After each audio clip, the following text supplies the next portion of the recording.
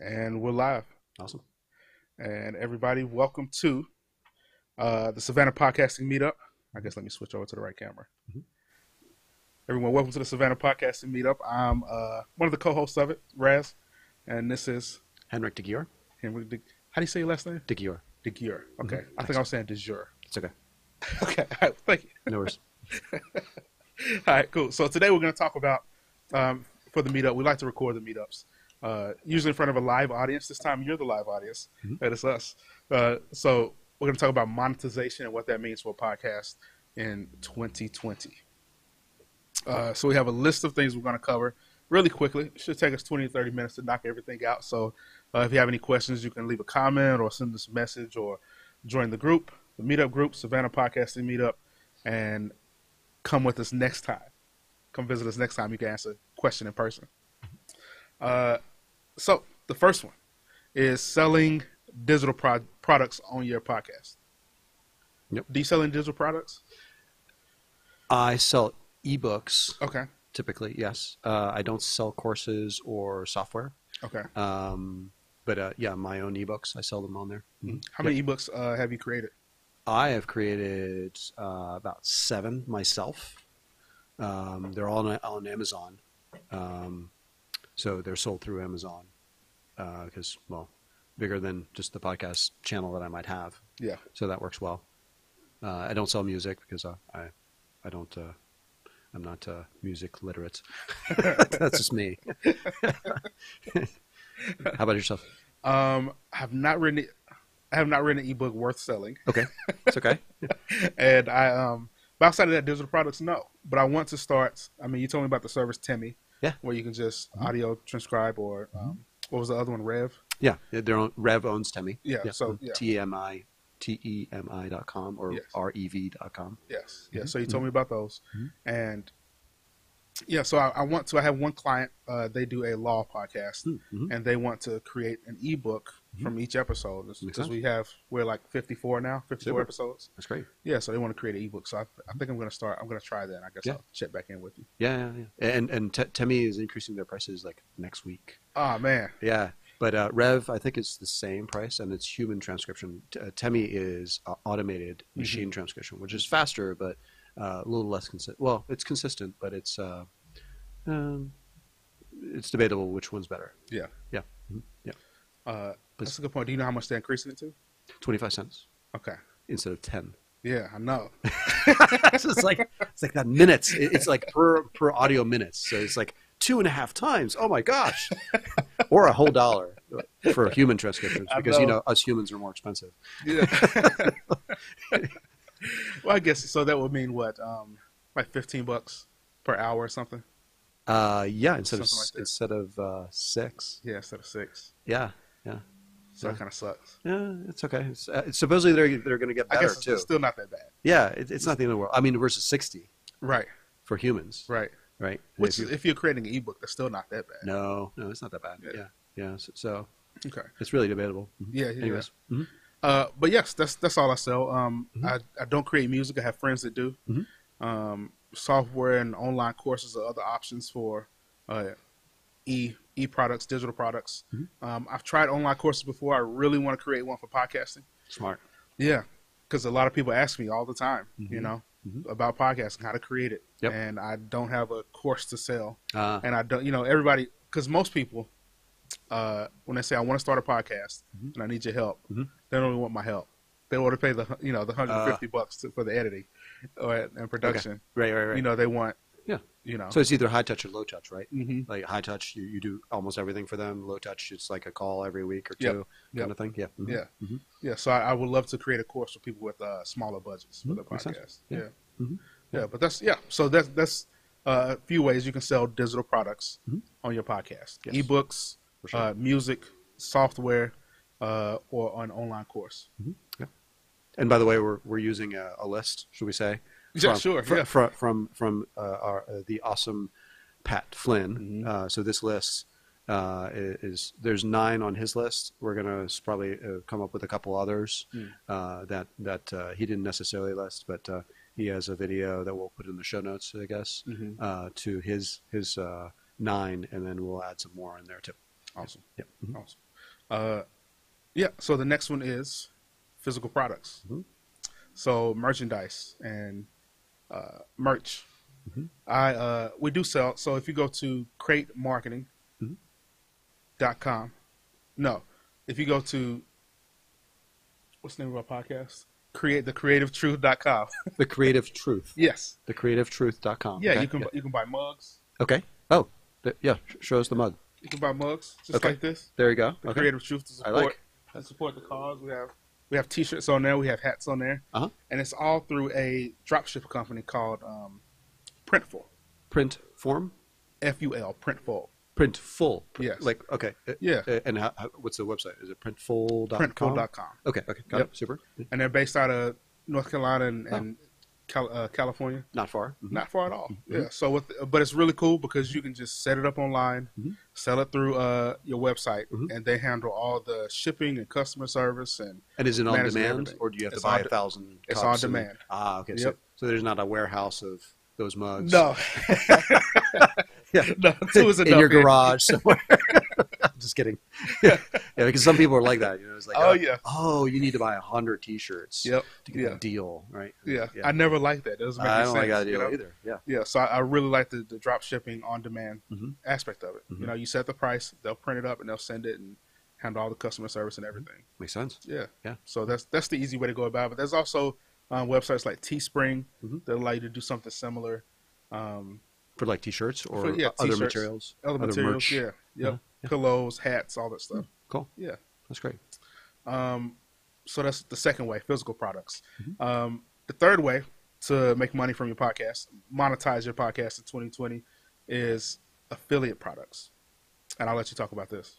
So one of the biggest affiliates is Amazon. So you can go to affiliate.amazon.com, I believe, and you can affiliate sell anything that they sell and get a percentage of those sales. If somebody goes to your website and you disclose that it's an affiliate sale, et cetera, et cetera. So there's a whole bunch of rules around it. But basically anything that Amazon sells, or just about everything. So a book, you might get X% from that. A video game, a movie, pretty much anything they sell, you can get a small percentage of anything they sell, especially if you mention it in a podcast. And then you put it in your show notes. You put a link in your show notes, and you disclose the fact that it's an affiliate link, and you're making a little bit of money, blah, blah, blah, commission, etc. But it's basically a way to make a commission on someone else's product, right? Which is great. And Amazon is one of the big ones. It's not the only one. Like I think most online companies nowadays have some kind of, if they're big enough, have some kind of affiliate product. To basically promote the product, because there's something in it for the person who's promoting the product, right? Otherwise, it's like, well, I really like it. Like Temi isn't paying us, or Rev is not paying us to mention it. That's not an affiliate, technically. But if there was a service similar to it that paid us to mention it, then we would get a small cut every time they clicked on, blah, blah, blah.com, Creative Truth. Yep. Yeah. And the disclosure you mentioned is very important. Yes, you have to disclose, otherwise you can get in pretty big trouble if you don't disclose it. Yeah, and they don't pay you. You get in trouble and they don't pay you. So and Amazon's really on top of that. And then what else? So there's other like for example, Fiverr has one, FIVERR.com, and then they'll give you a special extra / whatever code, so you can mention them, and then every time somebody uses your link for it, or Uber has one, a bunch of other companies have them. Pretty much if they have a physical product or a digital SaaS product that they're trying to sell to you, or service, a lot of the more newer companies have some kind of affiliate deal as a promotional thing. And it's again, it's like it's a low effort and low return, or high effort, high return. You'd be surprised, actually, because sometimes it's a percentage, or sometimes it's dollar amounts. Okay. Per lead. Sorry, not per lead, but per buyer.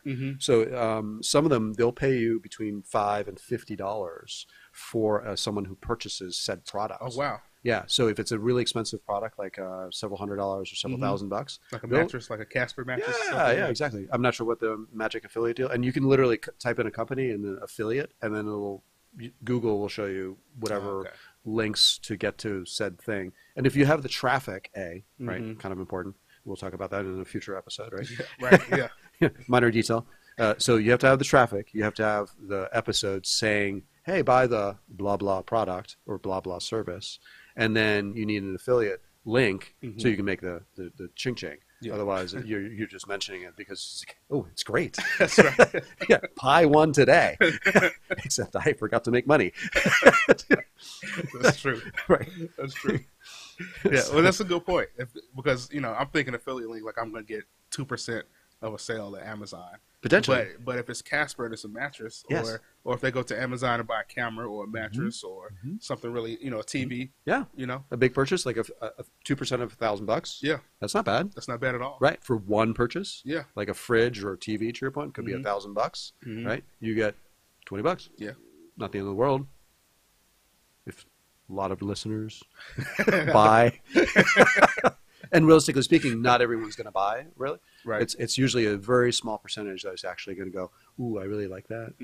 And there's very good examples like Tim Ferriss, for example. He does affiliates all the time. And he usually puts them in the very front of his episodes. Yep. And you'll hear them. Like there'll be like 2 or 3 of them. And he'll get, because he gets a stupid amount of views, a lot of views. Right. And he'll prearrange it with the company. So he'll do a special deal to make sure that not only he gets a deal, but the audience gets a better deal, so that there's something in it for them. So he'll have the blah blah blah.com/Tim, right, or EOFire. He'll have EOFire / whatever, or that EOFire it'll be blah blah blah.com/EOFire, and John Lee Dumas will get his affiliate deal.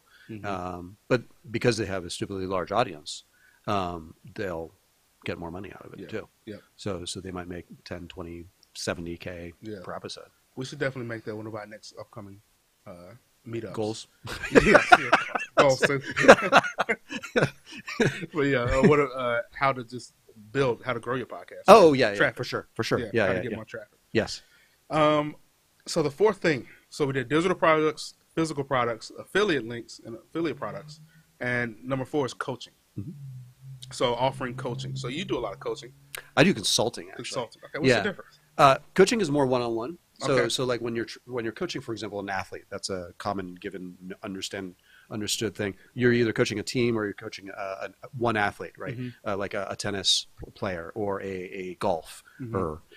You're helping them seeing what they don't see because they're blind to their own moves, etc. And they might be moving the wrong way or whatever, or they might be missing something. So coaching is typically one-on-one. Sometimes instead of an athlete, it's an executive, right? Or someone trying to better themselves, like a life coach or a business coach or an athletic coach, for the sake of argument. What I do is consulting, which is number 5. Do you do coaching? No. Okay. Not yet. Yeah. So I don't really. I know some coaches are certified in some way, like life coaches, I think. Consultants are not really certified in any way, shape, or form. They're just subject matter experts, and they've done piles of stuff. What they're what they're consulting about. And the idea is to bring them value typically to a business where they're improving, like you're consulting around podcasts. Right. So do I, right? Right. I consult around managing media for large organizations. Like, how do you find it again? Kind of important for some reason. And then I coach about how to write books as well. So podcasting, media, and books. That's what I do. Okay. So if you have a podcast and you have a coaching or consulting business, it's a great way to market the coaching and consulting business, right? Yeah, totally. Yeah, because then you can mention it towards your call to action, especially if you're doing something like this, right? You can mention, hey, if you're interested in Pot in the Box, right? Or if you're interested in doing this or that or the other thing, contact this person, right? And then you can reach out to Razz and he'll help you with podcasts in said area. Do you do it nationally or just locally? Right now, regionally. Regionally, okay, Yeah. okay, perfect. So people in the Savannah region, Low Country region, Georgia, Georgia, Low Country in Georgia. Yeah, I have a Yep. couple clients in Atlanta, perfect. Yeah, and Mhm. yeah, yeah, awesome. Yeah, so they can reach out to you and ping you for coaching around how to better or create their podcast. Fair? Yeah, awesome. exactly, yeah. And I should start promoting that more. Yeah, yeah. So I promote all things I know, right? there'll be a call to action later. See the show notes. Yeah, if this wasn't live, I would create one before I put it out. But so that's another way if you're a coach or if you want to start coaching, is to, Yeah, create a this is a perfect vehicle for it. perfect vehicle. Yeah. People are listening. They want the subject matter you're offering, and some people want more. Some people want you. Yes. So it's a great way to create a landing page on your website, or even something simple. It doesn't have to be anything crazy. No, with a no. link to contact. Yeah, exactly. Because they're just looking for value, right? So they're gonna pay you per hour, per day, or per result, right? Per episode sometimes, and then they're gonna get value out of it, and they either do less work or they do work smarter, right? That's the goal, right? But either way, they're gonna get value, probably more than what they would be spending if they didn't know what you teach them. Exactly. Fair? Yeah. Exactly. Okay. So that is number 5. Yep. 4 and 5. Yep. So number 6 would be sell your own books. Yep. And so we talked about ebooks, but this is like physical copies. You can. I mean, print books actually are on the decline, interestingly enough. It's about 40% of the market now. And about, and actually more like 35% of the market. And about 60% of the market is ebooks, because people like to carry their entire library with them on their phone, tablet, whatever. Yeah. And then the fastest growing one is audiobooks. Yep. Which is the long form of this. Right. Very long form. Multiple hours. So, but some people don't have the patience for that. Hence why podcasting exists, right? Where you can chop it up into into episodes, right? A chapter here or part of a chapter, or an interview with the author. Yeah. Right. So I sell my own books on my own podcasts, and typically I'll create a book. What I'll typically do is I'll create a podcast series, like an entire year's worth of podcast episodes, like 4 episodes of different interviews, different people from potentially all over the world about a topic.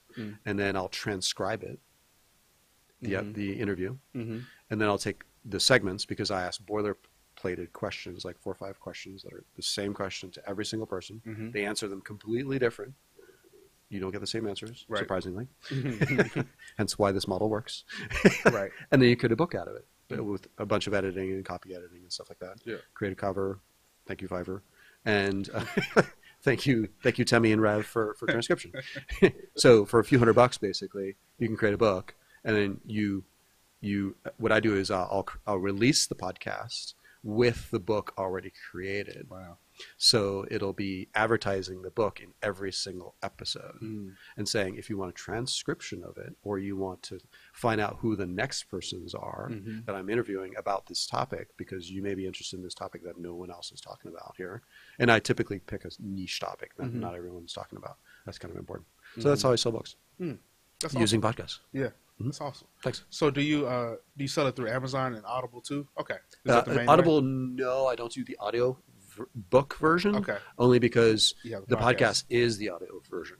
Gotcha. If that makes sense. So I could, but that would be more editing technically, if you think about it, because I would have to repackage all the audio. And there's an intro and outro on each one, and then I could just on the outros and intros. So I could use it into Audible fashion, but typically Audible is much higher quality. Yeah. It's like studio quality, like this or better, right? And excuse me. This is really. I mean, it'll be great once I edit it, but with the cars going by, it's not good Right. enough audio. Oh no, yeah. You want to be in like your closet with clothes all over you, Right. on a bad day. Sweating with the Right. Okay, fan time. I've done one chapter. exactly. Right.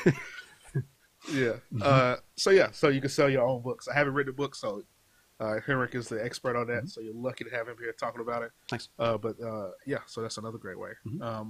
Next is number 7, which is public speaking. And you do a lot of public speaking. I do. Yeah. I do. Yeah. I'm doing some tomorrow. actually. Oh, really? Yeah. Nice. Yeah. Where will you be? I'll be at a university speaking about self-publishing. Okay, cool. So this is practice. Yes. Yeah. So not specifically about podcasting, but about self-publishing, because typically all my books are self-published. Like I've been approached by publishers, but unless you like rejection, most people don't. I was approached by a publisher, and they asked me to write a book, and they're like, and I was like, sure, write about a topic that I already knew. And I was like, sure, send me a contract. And they're like, oh, we'll pay you just for print. Okay. But the topic's about digital. Yeah, exactly. That makes no sense whatsoever. Right. I was like, but 60% of the market is digital. So you're not going to pay me for digital copies, meaning ebooks. Right. And you're going to print almost no print books. And you want to pay me for... So there's no real like value using a publisher. People, like, that's the old model of thinking of things. There's, I think, over 1 million books published, self-published every year now. Oh, wow.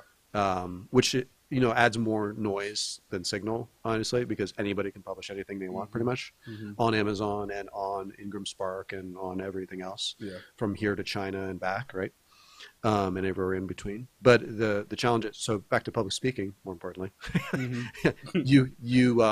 if you write a book, you will more likely get speaking engagements, right? Because they want to have a book to give to the audience, especially if it's a conference, right? So, and then you can charge hundreds to thousands of dollars per talk, what you can do is give 100 talks for free, and then that's practice basically, and then it makes your name very well known, so that you can join a speaking bureau and get more speaking engagements. Okay. And then they'll sometimes either pay you a flat fee, hundreds to thousands of dollars, or even tens of thousands, depending if it's a keynote, etc. And then, or they'll buy your books. And 10,000, 5,000, whatever number of books, and then give them away to said audience members, because they're already paying thousands of dollars to show up. Right. So there's multiple ways to do that. But public speaking. So I've interviewed public speakers as well. So they're really good interviewees. That's true. That's true. They know like how to speak with a nice cadence and voice. And you know that they're speaking far slower than I do typically, because I'm from the north. I'm not from Savannah, not from the Low Country. I just live here. That's why I speak way too fast. But they'll speak nicely, and you'll understand everything they're saying and all that. But more importantly, as a public speaker yourself, you can either tote yourself as a public speaker, and you can present yourself as a public speaker, and you can get more business as a public speaker because you're advertising yourself as one. And they can see examples, right? I was like, he knows about blah, blah topic. Well, we're having a conference or talk about blah, blah topic. Yeah. So I'll be asked.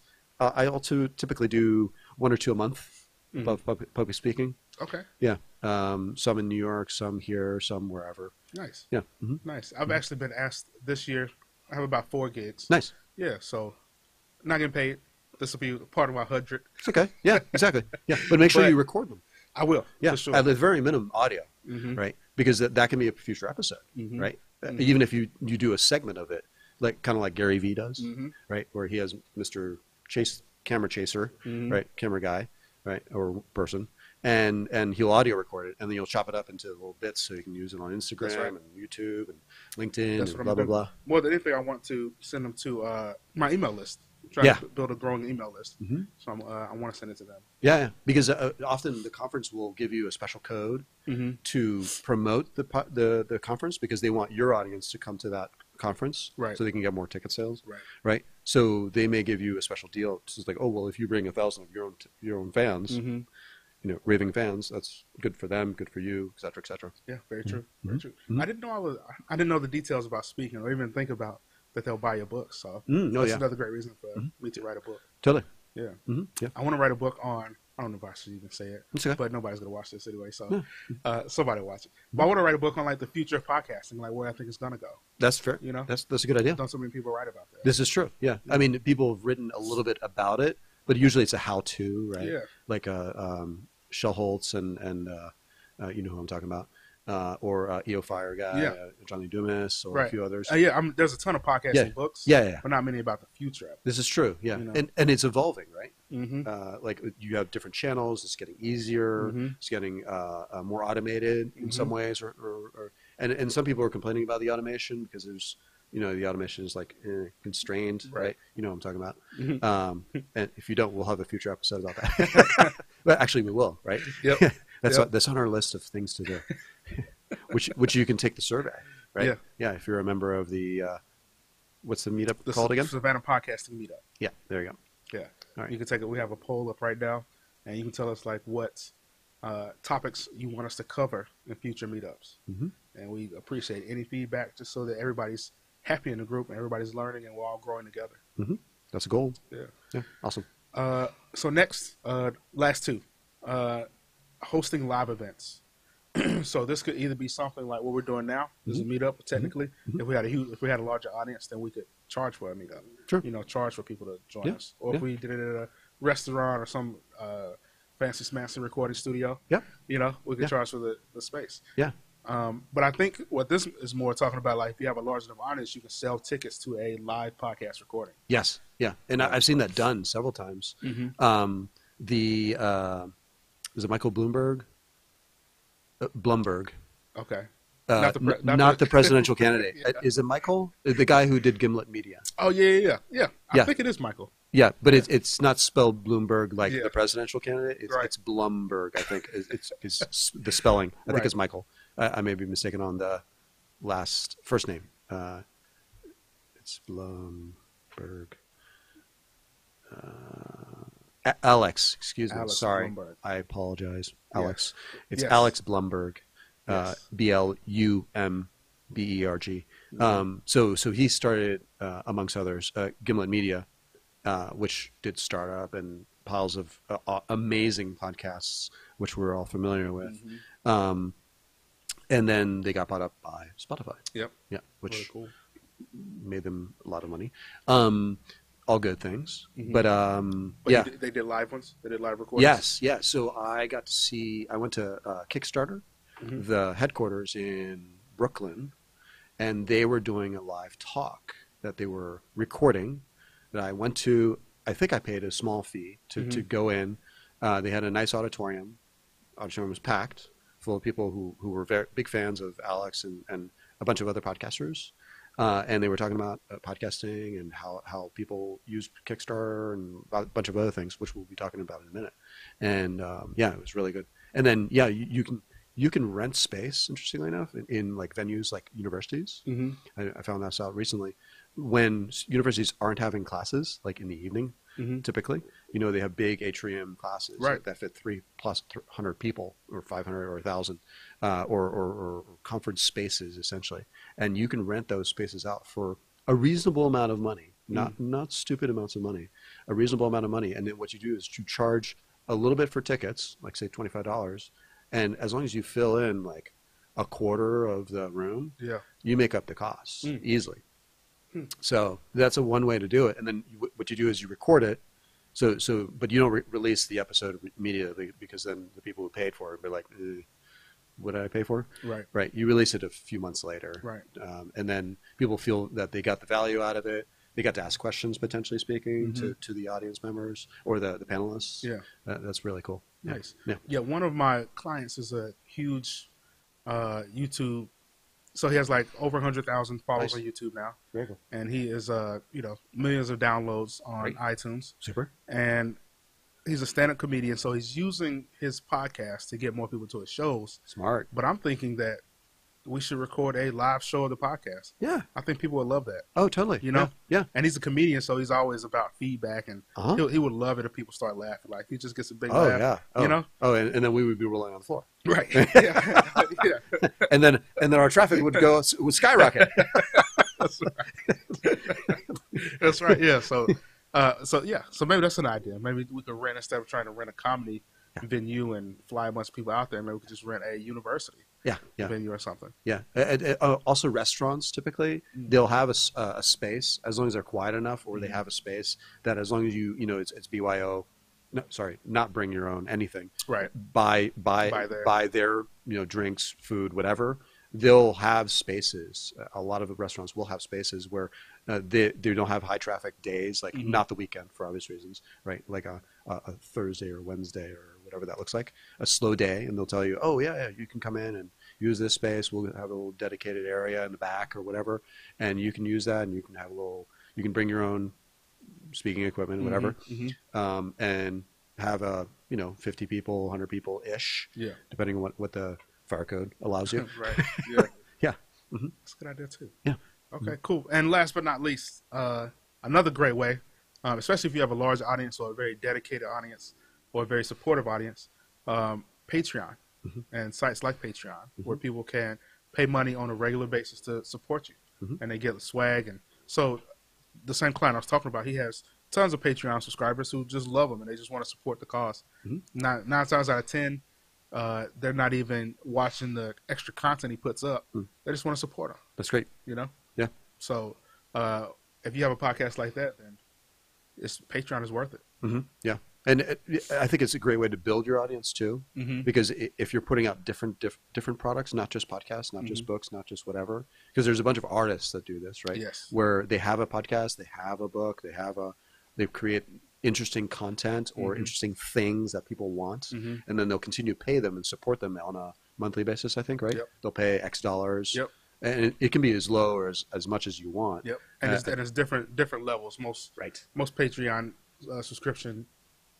most Patreon creators have different levels. So some will do like $1. It's just like, thank you for supporting me. Right. I appreciate the $12 a year. I really do. Sure. And then some go up to $100. Right. And then with the $100, you get extra content. You probably see them live somewhere. You get a T-shirt, you get a hat, you get a notebook, a pillow. Right. You can just wrap maybe up a call with them. Yeah, call. Yes, everything. So that's kind of the cool thing about Patreon is it gives you access to the people that you enjoy. Exactly. Yeah. And then, do you have any others that you thought of? No. Okay. I thought of a couple, and it kind of is similar to 8. So instead of just hosting live events, like live in person, you can do webinars. Yes. Yes. True. Webinars are easy, like really easy. So basically, what I recommend is you pre-announce your paragraph worth of information about what the webinar is going to be about a month in advance on said channel. Like, so if it's a personal, friends, family kind of thing, you do it on Facebook. If it's a business-y kind of thing, you do it on LinkedIn. And you announce it a month in advance, and you keep announcing it on, a month, 2 weeks, a week, a few days, the same day, with the same thing, making sure that you get enough people to sign up.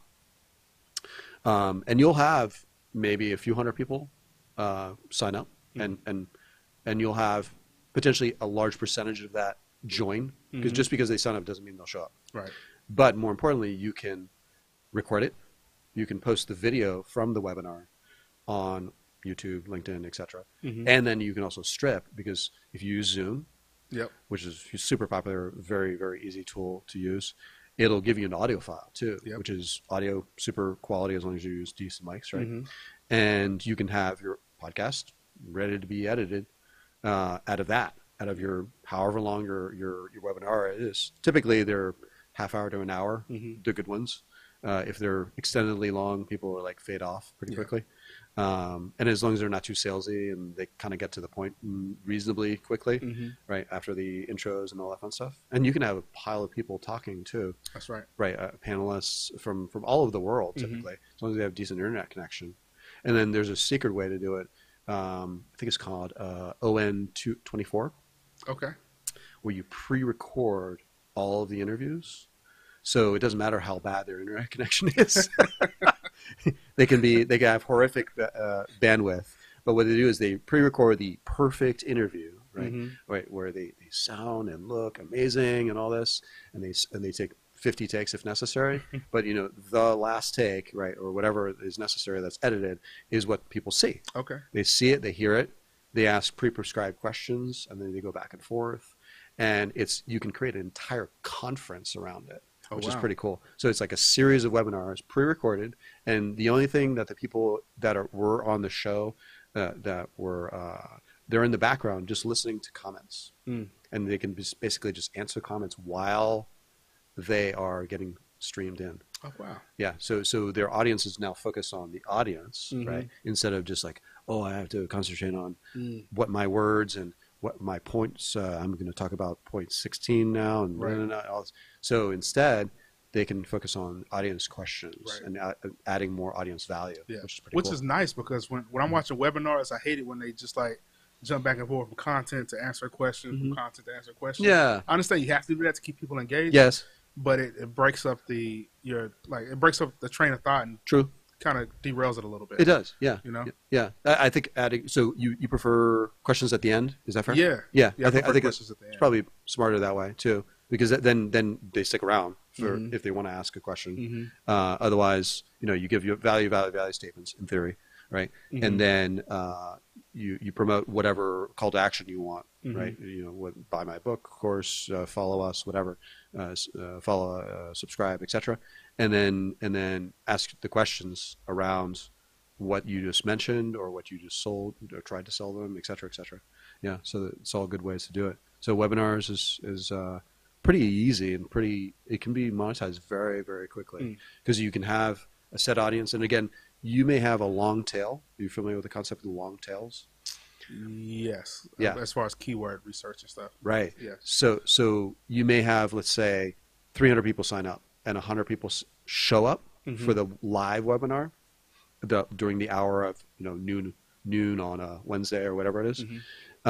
But then when you post the video on YouTube and LinkedIn and wherever else it goes, Facebook video, etc., after just the recording itself, you may get thousands of people listening afterwards. So it's kind of like the long tail is, if you look at the chart, it would look like this. So you have 100 people listening, and then over time you have the 1,000 over, if time is this scale here, Right. and the number of listeners at one point in time. It'll be really high for that 1 hour, roughly, and then it'll taper off, but keep going for years. Yeah. Yeah, as long as it's relevant content. Mm.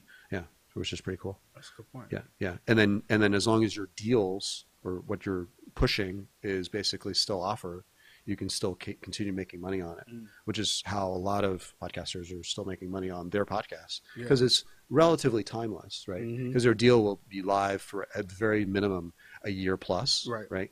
If it's not, there's a big issue with that, in my opinion. And then what else? So we talked about 10 things, and then I'm blanking. There was one other thing I wanted to mention. There's ebooks, merch. Was it Kickstarter?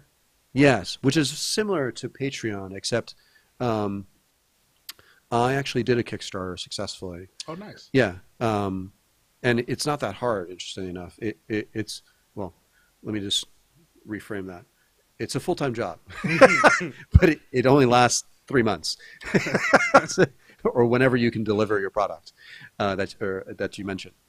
So what I did is I did a Kickstarter after I did a podcast. So I recorded my first podcast. I did 100 episodes, and I asked my audience, would you like me to transcribe these? So this is the first time I was going to ever transcribe anything. But I wanted the audience and the world to judge whether the content should be and put skin in the game and say, yes, I will pay for that because I want one. I want this. I want it to be transcribed. And for that, I built my first book out of it. So I said, I'll give you a 500-page book, hardcover, full color, all color inside too, with illustrations for the low fee of $300. Okay. Or an ebook for $20. Yeah. And then a couple deals in between. There was several takers for the 300. Oh, nice. There was no takers for the 200. There was several takers for the 100. And there was a whole pile of takers for the $20. Big surprise, right? And there's a couple, stragglers that wanted to pay just because they thought it was cool. Yeah. So it paid for itself. So it paid for the entire design of the book, the creation of the book, and the transcription of the book for a full color printed book and the ebook, which is two actually formats and two different kinds of editing, if you will. And I was able to pay for it through Kickstarter. Nice. And basically it was very binary. It's either you either pay for it, and Kickstarters, either you get paid 100% or more, or you don't get any money. There's no like halfway kind of sort of. Indiegogo gives you like whatever you get, with a small cut. Kickstarter gives you almost 100% of what you earned. I think minus 10% for their cut and their payment system. They might have changed since I've used them, but once you do that, I got 103% funding, and it paid for everything I was doing for it, and I was able to transcribe my first 100 interviews in a book, and then continue to transcribe other episodes because the ask from the audience was clear that people wanted this, and there was a hidden bonus to it because I pre-sold all those books, right? Because they paid for it in advance. That's how it works. And I got the 100% funding, so I got the money. Otherwise, if I got 99% funding, they would all get their money back, which is fair if you think about it. It's a safe-ish investment. Aside from knowing that the audience wanted transcriptions going forward, the other bonus was I was able to track, because it was an ebook for the most part, how many people read it. Oh, nice. I sold a low 64 ebooks. 2,000 people read it. Oh man. because I took off the DRM on purpose, because I wanted people to share it. I asked people to share it because it's a valuable thing, right? Yeah. I want people to share the message. I didn't really care about the book sales, right? I wanted to share the message, and that was a huge propellant for my podcast because people were like, and I put links in the ebook so that if they got the PDF version, they could click on it. I gave multiple versions of it. Yeah, they could click on it and go to the podcast. Oh, nice. Yeah, and then they could see the transcription. Brilliant. Yeah, that's a great idea. Yeah, I thought it was a pretty smart idea at the time. Thank you. It worked very well, better than I was hoping. I didn't make a stupid amount of money on it, but that wasn't the goal. The goal was to build the audience. Yeah. So how big was your audience when you started? Like, great question. Right around, I don't have those numbers, but it was. If you could estimate, it probably tripled, I would say, from just that effort. Okay. Because it promoted it, and it promoted it amongst the fans. That because in Kickstarter, what takes so much effort, aside from the pre-planning and the actual funding period, which is typically a month, every single time somebody funded me, even $1, I would thank them, and I would ask them to share it, to share the success. And as soon as I got like 1% more funding, whether it was from a human or I just saw I saw it dip up, I would email the entire people, all the people that would, and I would give them the progress report on a regular basis, on a sometimes daily or weekly basis, and I would advertise it on all the social media platforms of the time. There were less at the time. This was several years ago, and different platforms, and promote it on a regular basis. But because of that, it promoted the brand of Another Damn Podcast, Another Damn Blog, Another Damn Consultancy. And that's how I launched my consultancy too. So that was a big monetization move too, because that was a propellant and purposely done this way. So I could launch my business with something that was tangible, that people could see. And even the people I was working with at the time, they're like, oh, I want a copy. They're like, okay, you can buy one. Or I can send you one. Yeah, send it to your friends. Right. Anyways. Okay, cool. Yeah. Well, that's awesome. Well, I think that's great information for everybody. Thanks. Yeah. I think that was great idea. And I think I think I'll introduce. So I have one client who's a law podcast. They're law attorneys. They have. I just said it a minute ago. Yeah. But anyway, we want to create an ebook. That might be a great way to do it. Just Kickstarter it. Yeah. Because then you'll know if people want that ebook. Of law and whatever the topics are. Yeah. And what I did is I'm sure they will. Yeah, because lawyers or aspiring lawyers in law schools may want it, right? And that gives them the platform to potentially, I want to be on the podcast too. Yeah. Right. So you get more guests, you get more traffic, you get to propel your message further, and potentially whatever you happen to be selling, whether it's law services or podcast services or whatever you happen to be pushing, right? Amongst the things that we talked about, you can propel that message further with all those things. Yeah. Yeah, it's all good. Cool. Yeah, thank you. Well, thank you, Henrik, for being here. Thanks, Razz. And coming and supporting the Savannah Podcast Meetup. That's going to end this month's Meetup. But I want to invite everybody out there, again, to join, whether you're in the Savannah area or not. We put all these on YouTube, and I'll share them to Facebook and send them out to the group and post them on our page so everybody can watch. I think the last one we recorded, I got a lot of great feedback from it. So we'll do the same thing with this one. And it's streaming right now, so I don't have an excuse to not put it up. It's already up there. So thank you guys for watching. And I'm Razz with my company's Podcast on the Go, and I'm the co-founder of the Savannah Podcast Meetup. I'm Henrik Gyor, and you can also go to HenrikDegyor.com. See all of my speaking, books, podcasts, and other things that I do. Thank you so much. Cool. Thank you guys.